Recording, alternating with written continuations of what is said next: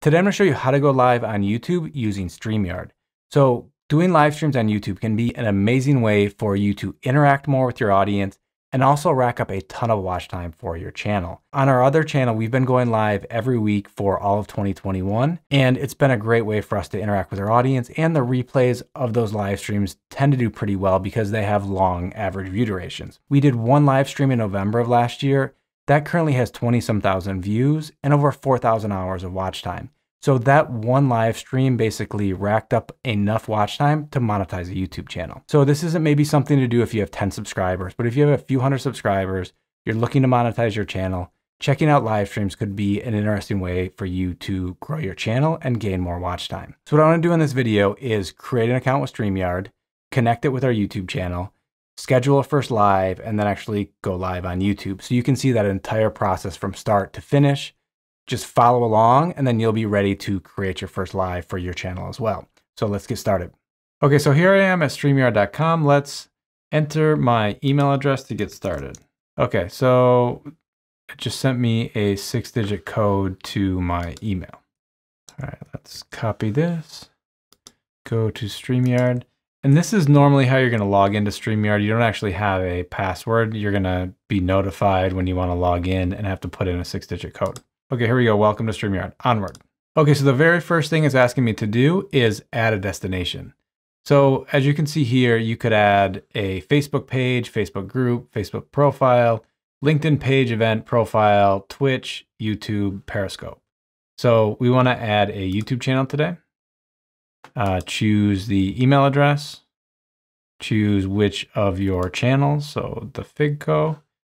StreamYard wants to access your Google account, allow. And your YouTube channel was connected, you're all set. Okay, so we're all good to go with that right now. And so the next thing would be to create a broadcast. Okay, so let's create a broadcast. And then so what you can do here, so you could just record something. So if you wanted to create a presentation, record it, and then use that for YouTube or something later, you could skip the broadcast connection to your YouTube channel or Facebook or whatever, and just record. But we actually want to create a live stream. So my first live stream, you could add the description here that would then show up in your YouTube video, but we're going to actually open this up within YouTube in a second, and I'll show you some of the other things that you're going to want to add. So the description, so with the privacy right here, so you could actually go live right now, have it go public, and start transmitting on your YouTube channel. What we like to do is actually notify people a couple hours or even 24 hours beforehand. So if you schedule this for later and put it public, people are going to be notified that you're going live in an hour and 5 hours, whatever it is, and they can set a reminder. And it's kind of free advertising on YouTube for this to show up on the homepage of YouTube, for example. So actually right now, tomorrow afternoon, we're going to go live on our Spanish channel. So if I go to YouTube right now, what you're going to see is here's our Spanish channel, question and answer with Laura, my business partner, at 1 p.m. Eastern. So you can see here, we scheduled this ahead of time and we're essentially showing up to our subscribers on the YouTube homepage so they know, hey, we're going to be live at this time tomorrow. So that's why we end up scheduling it ahead of time, but you could actually just go live right now. Being that I don't want to notify anyone and I want to change some other stuff before it's public, I could either click on unlisted if I want to share the link with somebody, share a link with my colleagues or something like that, or I could just mark it as private. So I'm going to choose unlisted, schedule for later. And then here, essentially the same thing as YouTube. You want to, like you can see from YouTube, what I was just showing you, we created this thumbnail ahead of time so that it doesn't just show some random logo from our channel or something like that. It's talking about the live stream thumbnail is basically pitching people to watch this tomorrow. So you're going to want to create a thumbnail just like any of your other YouTube videos and upload it here within StreamYard. And then so what time do we want to go live? So it's 9:30 right now. Let's say we want to go live at 10 p.m. So in 20 some minutes. And then so you can see we have the title, description will be blank for now. It's unlisted. Right now we're not going to add a thumbnail, but for yours, you're going to want to do this and then schedule the start time. There, click on create broadcast. And we have our first scheduled broadcast for our YouTube channel. So to add everything else you would for a normal video, we're going to actually go into YouTube Studio and I'll show you how to do that. So if you're in the YouTube Studio, it's obviously going to look something like this. If you click on content, and then click on live. There we go. I had to hit refresh. So you can see here with no thumbnail, it's just pulling in our YouTube banner. So what we're going to want to do now is if you click on the live control room, you can see from here. So I want to schedule a stream for a later time. So start streaming software. Okay. Anyways, it lets me get into this. So what I can do here is if I were to click on this, there's some other things that I can go in and change. So the video is unlisted, no description, you know, what is the actual type of video, whatever you normally put. I think ours are usually how to and style. The time, our videos are not made for kids. And here and a couple of other places from StreamYard, you're not turning on monetization. You need to do that within YouTube Studio. So monetization on, save. And then let's see if there's anything else that we need to do on this page. I think we're all set. So what we're going to want to do is get out of this kind of live streaming piece of YouTube Studio and then to go back to the normal just YouTube Studio. And then so here, if you click on details within the live stream, so this is probably where I would go and fill in all of the description. Again, here's an option to add the thumbnail. This is pretty similar to just any other video. You could add it to a playlist. Here's again, is it made for kids or not? And then you could go through and create a bunch of tags like you would for any other video. So you can see that those are essentially the settings that you would want to set up before you actually go live. So that way YouTube has a really good idea what the video is going to be about. And then when you go live and for the replay, it already has all the information. It can go out and find other people to show the replay of your live stream to. Okay, so that's basically what you need to do pre-live stream. Then from there, so what I would want to do is at somewhere in here, if I want this to actually show up like what I just showed you for the Spanish one, I would change the visibility from unlisted to public and then save these changes. But for right now, this is just going to be an unlisted live stream so you can kind of follow along and see how everything works. So the next thing to do here, so we're all set within YouTube Studio. I could go back to StreamYard, and then what you can see here, so I have this scheduled. It was created at 9:33, scheduled for 10 p.m. And then I'm ready to start getting into the live stream. So what I could do here is just click on Enter Broadcast Studio, and it's going to bring me into the live stream. So when you come to this screen, what you can do is you can change your display name. So do I want to say JJ, Jeff? Whatever, let's leave it at JJ. I can mute my microphone if I wanted to. I could stop the camera. There are some mic and camera settings that you can adjust from right here. So we're using this webcam.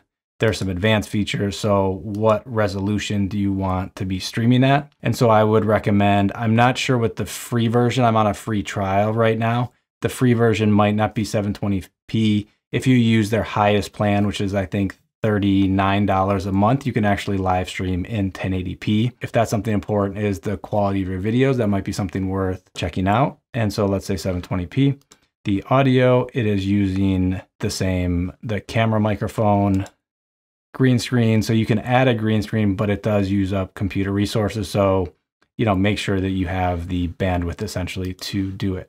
With all that set, all of my settings are good to go. I can click on Enter Broadcast Studio. So what you're going to see here is essentially I'm down in the bottom corner right now. I'm not being shown at all. So you're not part of the stream yet. Click Add to add your audio and video. And so what I basically need to do is there's nothing up here right now. So there's a couple things I can do. If I just click Add to Stream, then here I am, you know, on the main stream. And then so this is essentially Backstage right now. So if I'm ready to actually go live, you can see up here is where you would go live at. We can deal with that in just a second. So right now, this would be the audio is coming through on the stream, but the stream is not being pushed to YouTube. So I just want to go through right now all of the options that you have available to you. So again, what you can do here is you have mute, you can turn off your camera. What I could do here is share my screen. So one of the things here is before you start the live stream, you can get what you want to share set up and ready to go. So if I go to share, you can share a video file. We'll get into that in a second, but I think it's up to 100 megabytes and no longer than 5 minutes. You could show a YouTube video or something else if you wanted to. So I could say share screen. That's like, it's easy if you have 2 monitors. I just have one right now, having a good computer. And then there's another option of some screens let you share audio. So if you wanted to actually play a YouTube video, you would want to share audio. So what we could do here is my entire screen, an application window, or say a Chrome tab. So I have a couple of tabs open in Chrome right now. Let's say I want to open up our YouTube channel. So I could click on this and you see the little button right here that says share audio. So this audio is going to be then streamed to people who are watching the live stream on YouTube. So if I wanted to click that, I could then click share. And so you can see up at the top now, it says sharing this tab to StreamYard.com. And then I could go back to StreamYard and you can see that it already added this on screen. And so if I want to change the dimensions of this at all, if I want to get rid of my camera, I can click on this option. If I wanted to be larger on screen with this showing up smaller, I could do that like so. And if I want it, what I can do now is if I click on remove, so I have this here basically in the wings ready to go. So I can start talking, do my live stream. I don't have to fumble with finding how to share something. It's just right there, add to screen, good to go. So before we actually publish this, I want to show you basically all the other options that you have available. So these are the comments. So this is actually going to pull in the comments, the chat that you're getting from YouTube while you're live. The next thing down below are banners. So you could just click on this to show, and you can see this is an example banner. You know, I can go hide it. The same thing here. I can create one. And so I can actually have it scroll across the bottom as a ticker. So hello, I am a banner. Add banner. And then if I click on it to show, you can see it's going to look something like that. Then, you know, to undo that, I'm just going to click here. Moving down further, you have your branding. So you can add, you know, your main brand color that you can see is pulling down here with my name. Then you can choose from 4 different themes. So you have default, minimal looks like this, bubble, or block. I think I like the bubble one. If you're on a free plan, this is always going to show up. I'm on a free trial right now, so I could actually do a live stream without the StreamYard logo. But if you're on the free plan, basically this is going to be showing up in the corner of your screen for your live streams. We can turn that off for now. And then you can set up overlays. If you want your logo or text or other things on screen, you can essentially set up something like this. So this is going to be, you know, shown throughout your live stream. Then the next thing is here's where you could essentially upload video clips beforehand and let them play. So something that would be a good idea to do for the very beginning of your live a lot of times is to have people come in, know how much longer that they have to wait before you go live, and then just start off as if you would start a normal YouTube video. So you could just add this video. And then so what's going to happen here is I'm on mute. You can see if you look at the screen down here that I'm muted, and I can unmute it, but this video is playing at the moment. So again, anything, if you basically click on the second time, it's going to get rid of, brings me back, unmutes me, and then, you know, my audio is here again. The other thing that you're going to see is a background. So if you want a background, that's going to show up in a couple of different options. So on some of these options where the videos and things do not take up the entire screen, this background is going to be basically shown around it. So if I were to choose this background and then I were to remove myself, you're going to see the leaf background. And then if I were to go and choose, say, if I turn myself back on, add to stream, and then if I were to choose, say, this option and add this to the stream, you can see the outlines of the leaf design right here. Again, let's remove that from the stream. Let's go back to this. Okay, so let's say right now is the time to actually go live on YouTube. What I'm going to do here is click on go live. Okay, you aren't scheduled until 10 p.m., but you're welcome to start early. So, all right, let's go live. And then so I am now broadcasting live on YouTube. This video is unlisted though, so the only people that would access this are people that, you know, have the actual link to the live stream. So what I could do now, let's see, I'll open up the live stream on, say, my personal YouTube. And then, okay, so as you can see right now, I am up on the live stream as an unlisted video on YouTube. Now a live chat, so I can actually, let me show you what it looks like. Let's go back to closing out of the branding. And then let's go to comments. So I have my colleagues come in and adding some comments. This is from my personal YouTube. I'll add a comment as well. Okay, so you can see that there's some comments starting to come in there. The other thing that you can do is the same thing we did with the banner earlier, I could actually bring up this comment and it's going to show up here. So each one of these is going to have a slightly different format. So if you remember before, we chose the branding for bubble. If I chose minimal, it's going to come in and look like this. Going back to chat, so I can show my comment up here. If I click on it again, it's going to hide this comment. So the next thing I want to do is show you how to invite someone else to your live stream. So what you can do here is just click on the invite button, copy to clipboard, and then you can just essentially send this link to anybody else. So being that I'm doing this by myself at about 10 o'clock at night, I'm just going to add myself on this live stream. So what you can see here, what I'm doing now is adding myself from my iPhone, and you can see that I show up right here. So what I could do now is I could add myself to the stream, and you can see, you know, here I am right now talking to my phone camera. And so I can take the other person off of the stream. I can come with a couple of different ways to like, how do I want to display this? So if we want to bring up this stream, and then if I want to add camera 2, it's going to look something like this. If I wanted to show the two of us, so there's two different options here. You can see this has the leaf background that I showed you earlier, or this option would be zoomed in slightly more. So you have this fills up much more of the screen in this view. This one, you have a full width video for, you know, every person that's connected, or here if we wanted to show some type of presentation or something that we were all looking at together. So, you know, if I wanted to go through and change this, I could remove this screen share. If I wanted to go back to stop sharing, then I can go to share, share screen, share again, Chrome tab, and let's say I wanted to go through our masterclass.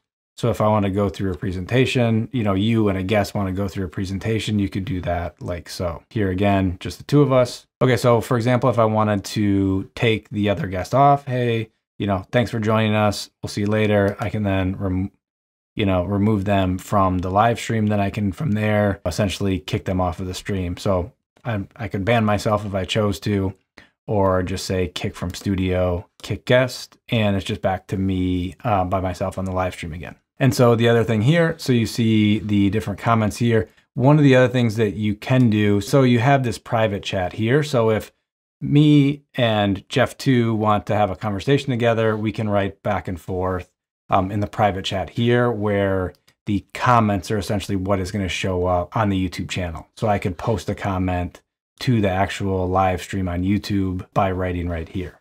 And then this is just for the participants of the live stream. And then from here, again, you have the settings if there's anything that needs to be changed. So the camera, the audio, green screen, and the guest. Guest sees viewers' comments, play sound when guests enter. Guest must authenticate.